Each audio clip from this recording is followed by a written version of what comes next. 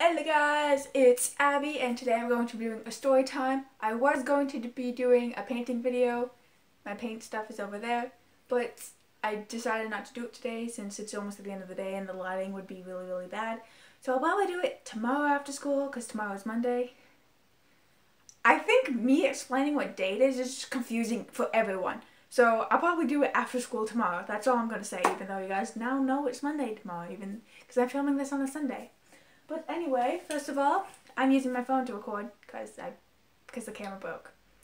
And I have a tripod for it and it's working very well and I'm very happy. So let's get on with the story time. And you guys probably got really, she burnt down her house, well, almost. And it's a great story, so you might want to continue watching. So, I was this was when we first moved to Newfoundland and I was living up in Ohio Loop. And it was our first house we had and I was probably, how old was I when I came here? 1 second, I'm going to ask my mom. Confirmed age. I was 10. So it was 5 years ago. And it's funny because I wasn't even that young. I was 10, so you would think this would be a normal thing for me to process into my brain, but apparently it wasn't. Why did I click the wrong thing? So apparently I was 10, 5 years ago, and like I said, you would think I would be old enough to know the difference, not to burn down my house. But apparently, so at that age, I went to the middle school and my sister was still in the elementary school because here in Stephenville we have the primary school, which is kindergarten to grade 3. Then right beside it is the elementary school, so grade 4 and 5, only the 2 grades. Middle school, we have grade 6 to 8. And then the high school, which I'm in now, is grade 9 to 12. And we have 4 schools, so that's the 4 schools that we have. So at that time, Ashley was in the elementary school, grade 5, and I went in the high school, grade 6. So I came home before everyone else did, because my school got out first, and Ashley's school got out later, so I was the first one to come home when school was out, because my mom was still working. There's a cat running across my yard and my other cat is on the window. And she's just staring Buttercup down. I've named the cat Buttercup. The cat comes around here a lot. Maggie? Megs. Psst. Psst, psst, psst. Hey Meg. Oh my gosh, I wish I could be. I was filming the cat right now. So me being 10 years old, I was the first one to come home, and I'll tell a little story after that. I was really hungry, so normally people are after they have school. So I was like, oh, I'll just make chicken nuggets. And me, I'm not using the stove, so I'm not going to use the microwave. And I did this normally, so I don't know what went wrong this one time, but it did. So I put the chicken nuggets out of the freezer and into the microwave. I don't know if we had the cats yet, but I think we didn't have the cats yet. And so I'm pretty sure I put it on 3 minutes. It could have been 3 or 4, I don't know, because I thought, well, they were in the freezer, so might as well not only thaw them, but also cook them in the microwave. Cause doesn't no one else nuke hot dogs in the microwave? Just put them in the microwave because they don't want to go out in the barbecue or something? Am I the only one that does that? So, since it is in the microwave, I go elsewhere, wander the house, probably go up to my room and do my homework. I don't remember what I did, but I do know I wandered the house. And I'm coming home, my family end up coming home, my mom and my sister, because my mom picked my sister up. And I'm in the living room, I'm pretty sure still waiting for my food, because I'm pretty sure I didn't get off that much before my mom did, because I also had to take the bus, so there were stops before mine. So I think I got maybe 10 minutes off before my mom came home.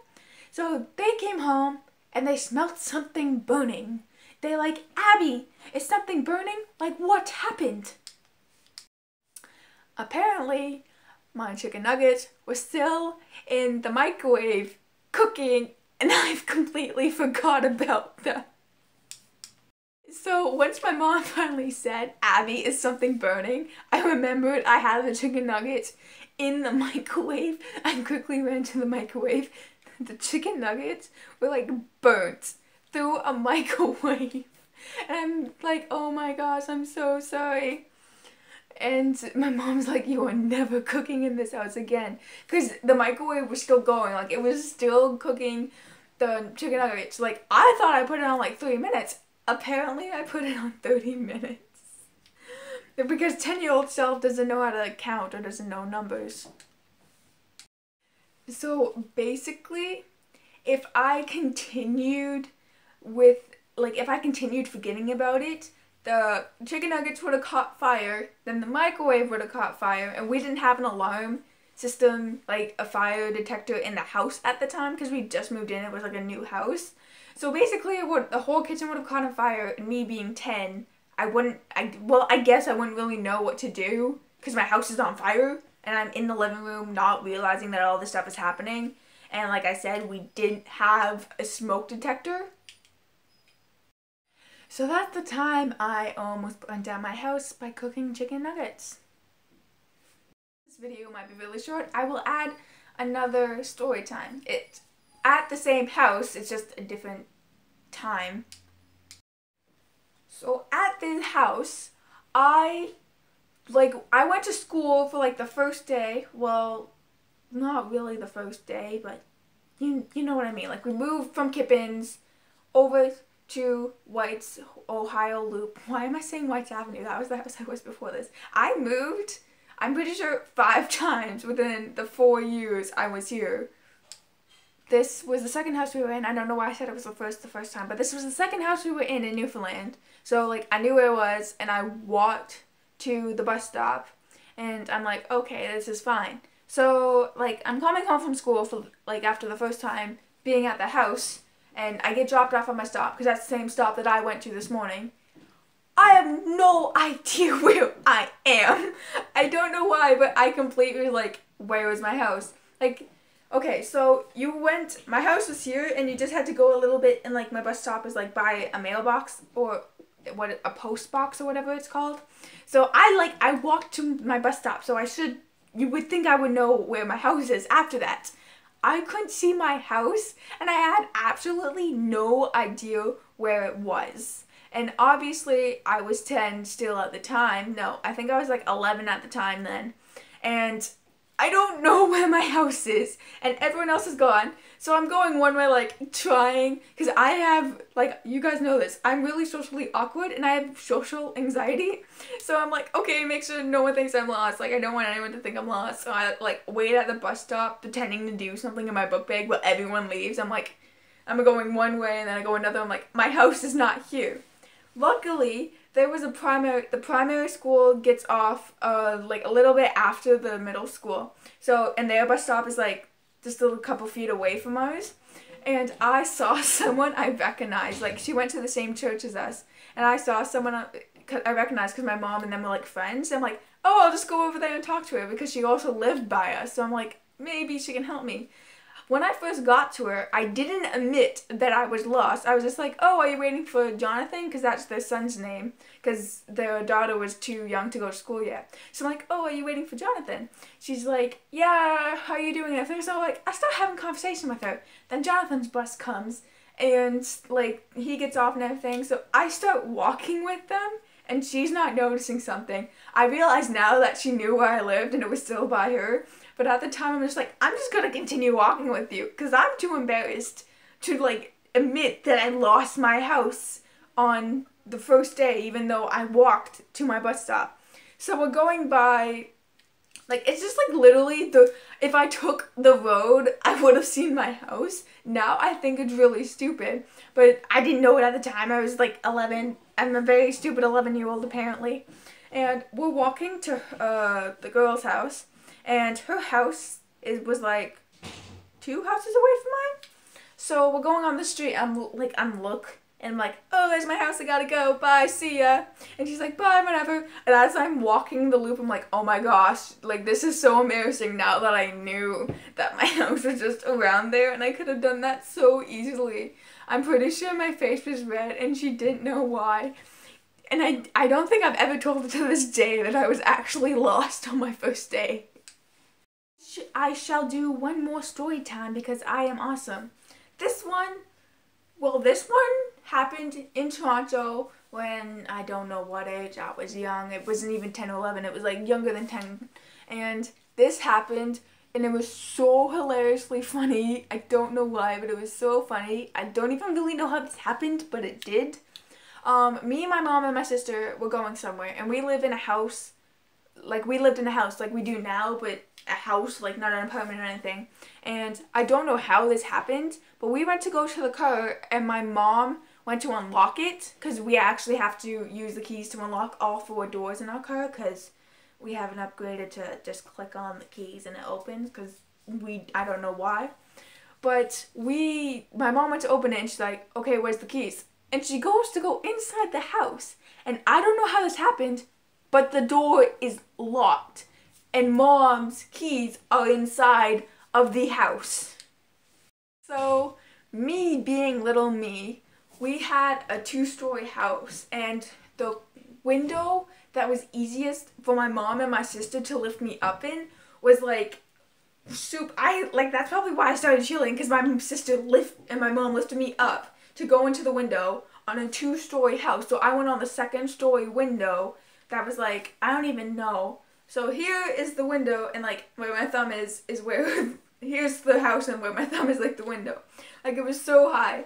And luckily the window was open, so I just knocked out the screen, and at the time our table was like right by that window in the corner. So I had to crawl across the table and go out and open the door for my mom. So that's how I started in gymnastics. Oh my god. The thing is, that's not the only time I've had to crawl through a window because someone in my family has forgotten the keys to the front door. Even now, like when me and my sister were both in the middle school, we have a keypad lock on our lock now, so in case something happens. The reason we have that is because in order for when we had the key to unlock it, the ice in Newfoundland kept locking it physically, so we couldn't get in without calling someone. So my mom got a keypad, so we just punch in the code and let in. But we didn't have that at the time. And me and my sister left our keys, because we're really stupid, and I had to go around back. And again, this is like a 2-story house, so the window was really high here. And for some reason, we leave our garage unlocked. So we got the ladder, not that time though, but sometimes we get the ladder. And at that time, we didn't have the ladder because the garage door was locked. So my sister had to hoist me up by herself to get into the bathroom window, because that's the window we usually leave open when we go to leave, because for some reason we do that. And so again, I punched out the screen. I had cats, so I had to make sure the cats didn't get out. So I didn't want to let the cats in, so I put the screen back on, and then I went out to the front door and unlocked it. And another time, most of the time, when the windows aren't open in the house when we were younger, now we have the code, so it's fine. But when we were younger, and the window out back was not open, and we left our keys inside the house, we had to open the garage, because for some reason the garage door was the only one unlocked, and literally wait inside of the garage until my mom got home. We got out at like 3:30 and my mom came home at 4. And sometimes not even then. And we had no cell phones, so we couldn't contact her and saying, hey mom, don't go shopping after work. We're locked out of the house. So that is it for this little story time thing. If you want to see more story times, tell me in the comments below. Click up here to check out my other channel, which is basically related around books. And click here to subscribe, because that'll be really, really cool. Like this video if you liked it. And please don't thumbs down, because it'll make me very sad. I upload every Tuesday and Thursday. And if I miss one, don't kill me, because I'm just starting school again and it's really hectic, but hopefully we have no homework because the teacher said we'll do it in class. In case you didn't know, I am in grade 10 now, so I don't know if I said that in my book video, and my other video on this channel. Speaking of which, click up here to check out my video last week, and that is it for this video. Bye! There's a doggy! Hi, say hi to camera. gonna say hi to the camera? Hey.